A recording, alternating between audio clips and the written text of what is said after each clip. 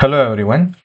In this particular video, we are going to discuss about question number 60 of GATE DA exam 2024. Okay. So this question is based on the limit. So this is the question.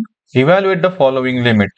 So limit is limit x tends to 0 log of x square plus 1 into cos x divided by x square. Okay.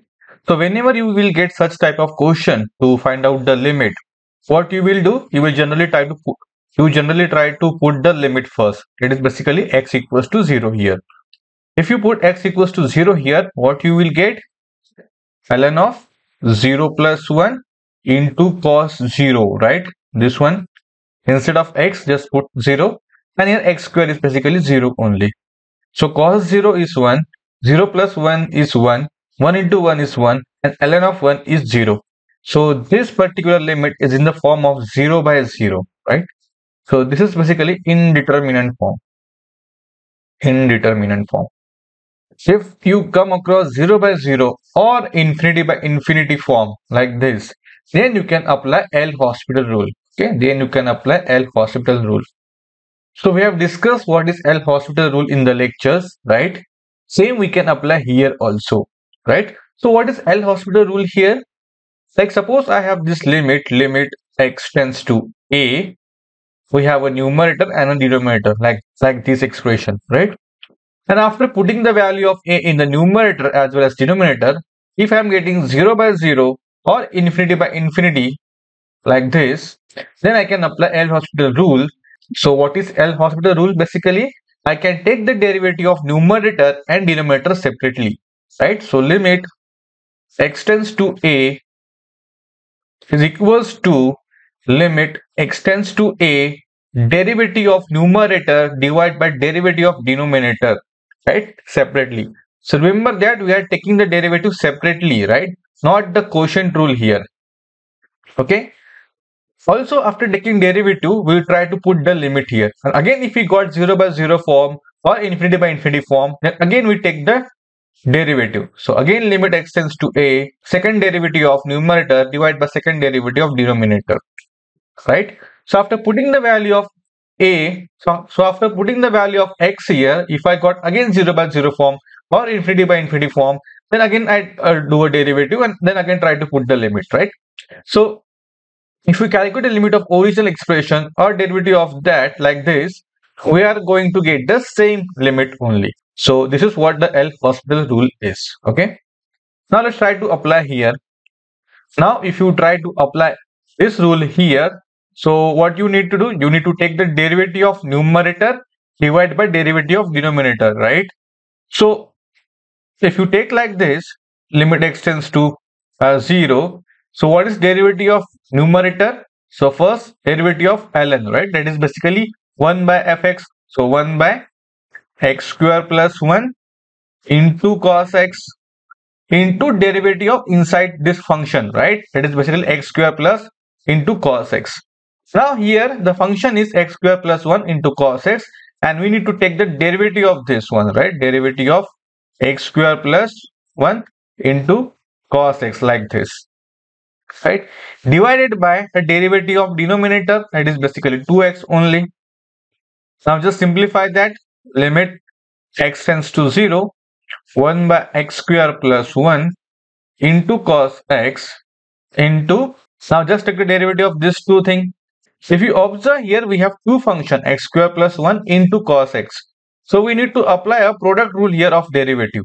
So what is product rule of derivative? I am writing it here. So suppose I have this function derivative of f of x into g of x. Suppose I have these two function, product of two function. And how to apply a derivative of these two function? So what we have to do, first take any one expression, okay, as a first expression, keep it as a constant f of x, then the derivative of g of x plus, then g of x will be treated as a constant into derivative of f of x, right? F dash of x. So this is how we can apply a product rule here for derivative. Okay. So now just apply here. So first x square plus 1 as it is into a derivative of cos x, that is basically minus sin x, right? then plus cos x as a constant into derivative of x square plus 1, that is basically 2x. So divided by 2x. So either you can simplify this or directly put the value of limit. If you put the value of limit, what you will get? 0 plus 1, 1 into cos 0, 1. So 1 into sin 0, 0, 0, 0. So 0 sin 0, 0 plus 0. So basically the numerator will be 0. Again denominator will be 0. So again you got 0 by 0 form. Now if you got 0 by 0 form, again you need to apply L'Hospital rule here. So basically again you need to take the derivative of this one like this. But you can try to simplify this. So how we can simplify this one? I can rewrite this expression like this. Limit x tends to 0, x square plus 1 minus sin x, right, plus 2x into cos x divided by x square plus 1 into cos x into twice x. I can just simplify like this, right? So basically the same thing only. Now just separate the denominator, right, using this plus 1. So what I can get? Limit x tends to 0 minus x square plus 1 sin x divided by x square plus 1 cos x into 2x plus limit x tends to 0, right? So 2x into cos x divided by 2x into x square plus 1 into cos x, right? So I can just separate this by using plus term here, right? So just simplify this now. X square plus 1, x square plus 1 will get cancelled here. Sin x divided by cos x is basically a tan x. So I can write like this. Limit x tends to 0 minus tan x divided by 2x plus this 2x will get cancelled. This cos x will get cancelled, right? So limit x tends to 0, 1 by x square plus 1, right? Now just try to put the limit here. So if you observe, we have one important property here. So I'm writing the property here. So very important trigonometric property. Limit x tends to 0, tan of mx divided by x is basically m. Okay. So whenever my limit x tends to 0, the term tan mx divided by x will approach the m. So here m is basically 1. So I can say the value of limit x tends to 0, tan x divided by x is basically 1. So if I just apply this particular trigonometric rule here, what I can write? Minus 1 by 2. Because tan x divided by x, limit x tends to 0, tan x divided by x is basically 1 only, right? Into 1 plus just put the limit here. So 1 divided by 0 plus 1 is basically a 1. So what I will get? Minus 1 by 2 plus 1. So basically 0.5, right? So 0.5 is the answer of this particular limit, right?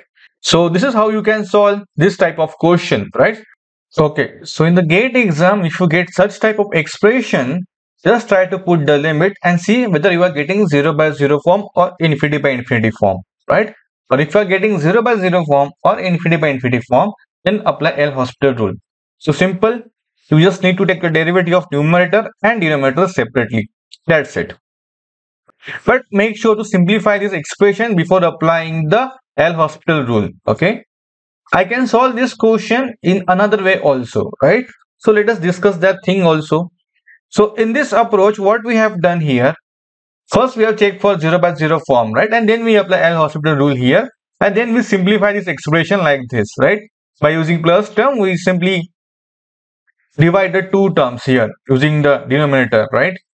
But what we can do in another approach, so let us discuss that also. So this is my quotient, right? Limit x tends to 0, ln of x square plus 1 into cos x, right? Divided by x square. Now if you put limit here, you will get 0 by 0 form and then you will apply L'Hospital rule here. So just look at this expression and think about how we can simplify this particular expression. So if you remember the log properties, ln of a into b equals to ln of a plus ln of b, right? I can write ln of a plus ln of b as ln of a into b and vice versa. So this is what we have discussed in the first topic, that is function of single variable. So can we apply the same thing here? Let's try that.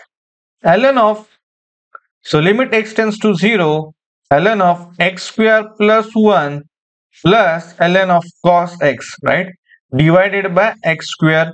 So by using this particular property, I can just write this like this, right, ln of x square plus 1 plus ln of cos x, because these two are different expression, right? Like for example, this is a, this is b, so I can apply this particular rule here. Now again, if you put limit here, again you will get ln of 1 is 0 plus ln of 1 is 0, so 0 by 0 form. Again, try to simplify this. Limit x tends to 0, ln of x square plus 1 divided by x square plus ln of cos x divided by x square, like this. You can transfer the limit also, right? Limit x tends to 0, ln of x square plus 1 divided by x square plus limit x tends to 0, ln of cos x divided by x square, right? So you can transfer the limit here. Again, if you try to put the limit, here you are getting 0 by 0 form. Here also you are getting 0 by 0 form, right? Now again you can apply L'Hospital rule here, because I cannot simplify further. Now if you apply L'Hospital rule here, and now you can take the derivative of numerator and denominator. So this will be much easier for you, right? So ln of x square plus 1 into derivative of x square plus 1, that is basically 2x, divided by derivative of x square, that is basically 2x. 2x will get cancelled, plus again apply L'Hospital rule here.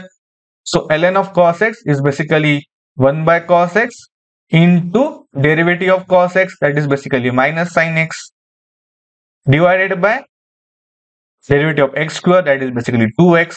Same thing, right? Limit x tends to 0, 1 by x square plus 1 plus sin x divided by cos x is basically tan x. So tan x by x minus 1 by 2, right? Again, limit x tends to 0 here. So now just put the limit, that is x equals to 0 here. So here I will get 1 by 1 plus minus 1 by 2 into limit x tends to 0, tan x divided by x. So we already discussed this, basically equals to 1. So equals to 1. So here also I got 0.5 as the answer, right?